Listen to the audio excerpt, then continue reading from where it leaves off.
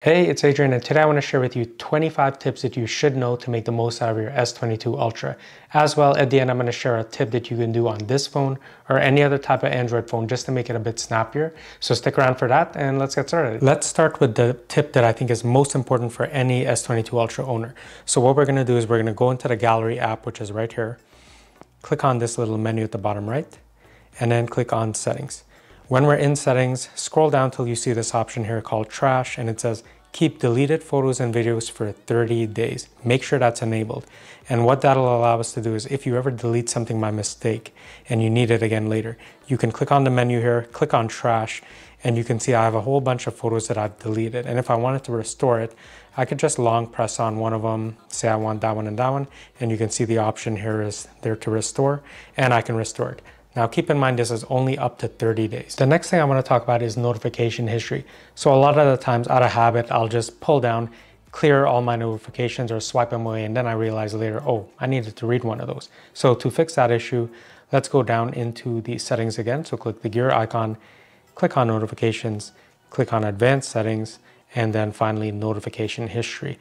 And you can see it shows recently dismissed notifications. If I scroll down further, it shows notifications that were dismissed within the last 24 hours. So if I just scroll, for example, and I click Google, there's a little drop down arrow here. You can see it shows a list of different notifications that I've had. Another tip that you can enable is to customize your notifications. So click on the gear icon again, or go into settings, scroll down to accessibility right here, and then click on advanced settings and click on flash notifications. Now, there's an option here for a camera flash notification. And what that does is it's going to flash the LED light. So if I click preview, you can see the light was flashing at the bottom there. So every time you get a message or notification, it's going to do that. You may have also noticed that screen flash notification is on, and you can do that by clicking that, and you can change the color that you want the screen to flash. So if I pick green, done, and I click preview, every time I get a notification, my screen's gonna have that green and it's gonna flash the light. So you can pick whichever one of these you want, and you can also pick which app that you want. So if I click on selected apps, I can pick which app that I want that to be enabled for, if there's any app that's more important than the other. Now, I'm not running a screen protector on my screen, but if you are and you notice that the touch sensitivity is not what you want, go ahead and go back into the settings, click on display, scroll down until you see touch sensitivity, and what that does is it'll increase the touch sensitivity of the screen if you're using a thicker screen protector. If you're like me, you may prefer to double tap the screen to turn it off and on. So to do that, again, go into the settings, scroll down until you see advanced features, and then scroll to motions and gestures. So you can see there's two options here, double tap to turn on screen and double tap to turn off screen. So instead of using the power button at the side here, basically I can just double tap there and the screen is off, and then double tap and it's on. This next tip can really come in handy. So if you call your emergency services in your area, you can give them your location as well through the phone.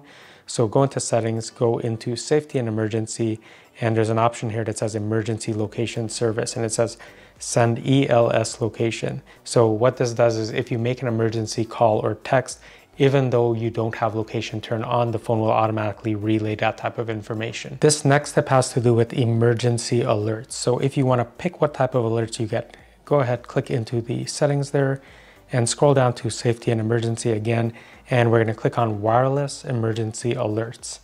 Now you can see I have alerts turned on for extreme threats, severe threats, amber alerts, but if there's any type of alerts you didn't want, you could just disable them. This tip has to do with the edge panel, and if you're not familiar, the edge panel is a little panel that lives at the side of the screen, and you can drag it out and customize whatever comes out for quick access.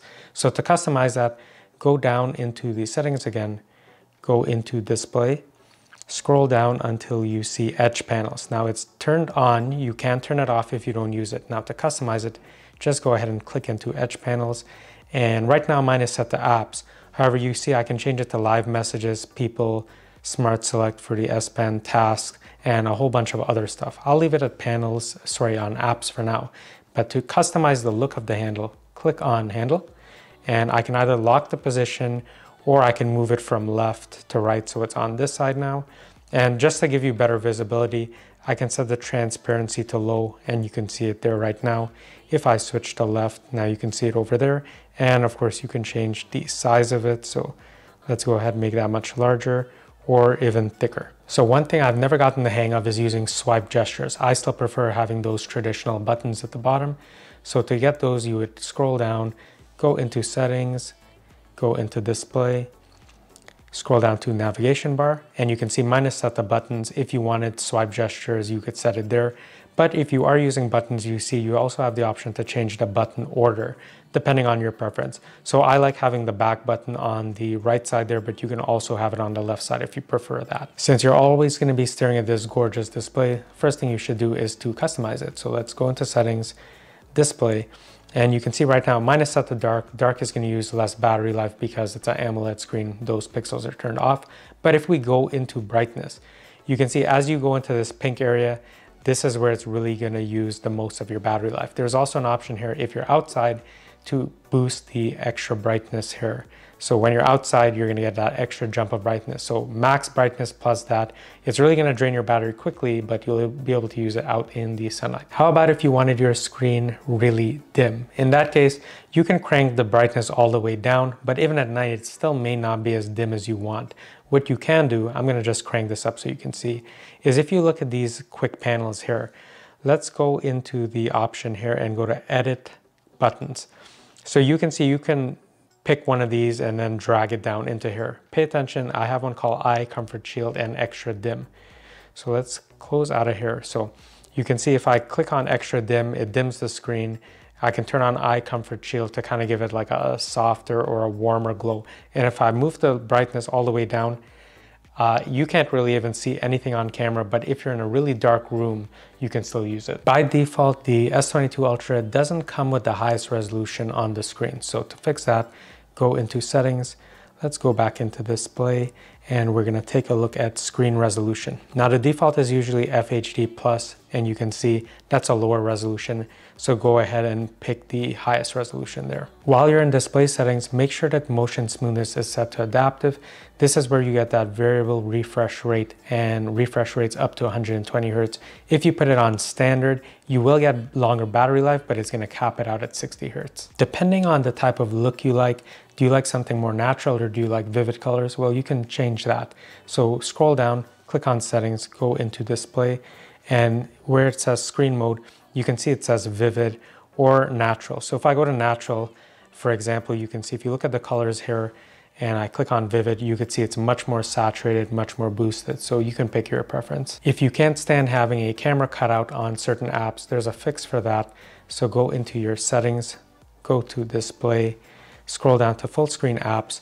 And right now the default is on aspect ratio. While we're here, I'll just touch on that quickly. You can force certain apps to just be a full screen, but let's go into camera cutout for now.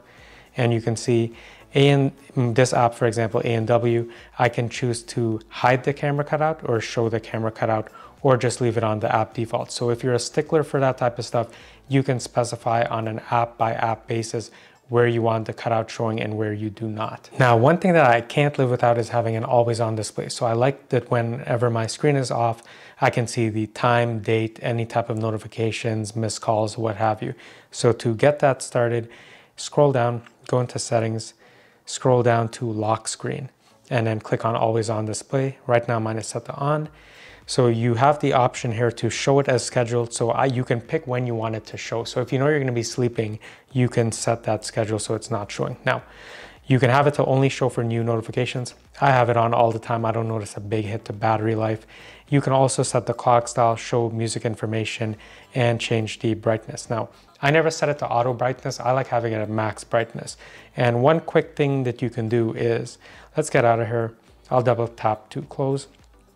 And you can see right now it's pretty bright. If you double tap on the time, there's a little A there. You can click on the A, and then you can drag that slider to adjust the brightness on the fly without going into the menu. You can also click on the settings icon here, and you can have a quick access to those settings without going through the old way. If you ever find yourself wanting to use one hand to use the phone, but it's too challenging, you can make the screen smaller. So go into settings, scroll down to advanced features, and then one-handed mode, and make sure that it's turned on.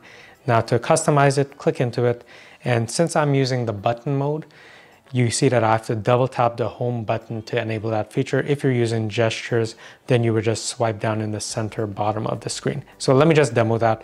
If I double tap the home button, you can see it's small. I can also move it to the side of the screen that I prefer. And to exit out, I would double tap the home button again. There may be times where you need to share your mobile data. Maybe you're traveling remotely and you need to connect your laptop, or just to help out a friend. So to do that, go into Settings, Connections, scroll down to Mobile Hotspot and Tethering, and then turn that on.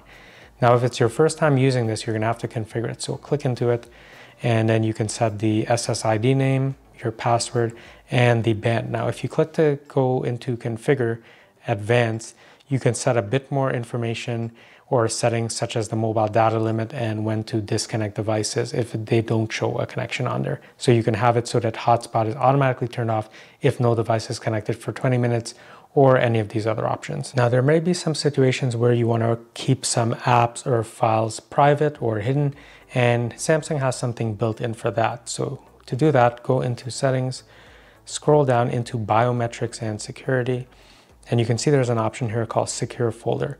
Once you click into that, you're gonna go through a wizard and you're gonna set everything up. Now, I already have mine set up, so I'm just gonna enter the password right now. Once you set up your folder, you see you have some options here, so you can set the lock type. You can set which type of apps you'd like to hide. Now, for example, if I go into my gallery here and I wanted to hide this photo, for example, I can just go into the options here, and there's an option that says Move to Secure Folder. And if I do that, it's going to move that into the secure folder. If I wanted to access that file that I just moved into the secure folder, what I would do is click on my apps, go into secure folder, and since I've already put in the password to unlock it, I could just go right into my files, and that's the photo that I put there. Samsung also has an option to get the maximum video brightness when looking at content. So to do that, go into Settings, scroll down to Advanced Features, and scroll down until you see Video Brightness.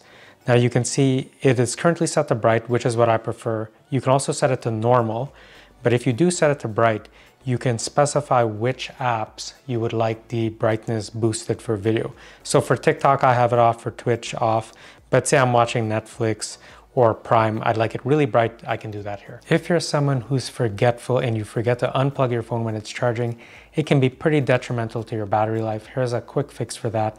Go ahead and click on the settings icon, scroll down until you see battery and device care. Click on this battery area here. Scroll down to more battery settings.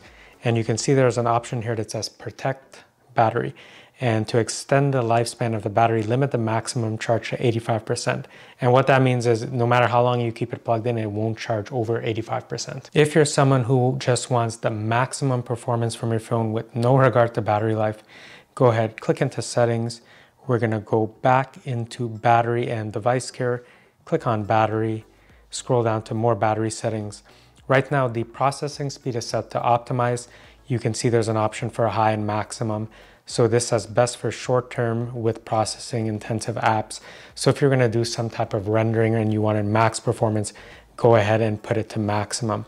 As well, where it has adaptive battery to extend the battery life, you could just turn that off and then you'll get maximum power. When it comes to RAM and just overall how well the phone is performing, you have some options there too. So scroll down into battery and device care, find the memory setting right here, click on that, and you can see you have an option to clean the RAM. So I can go ahead and clean that.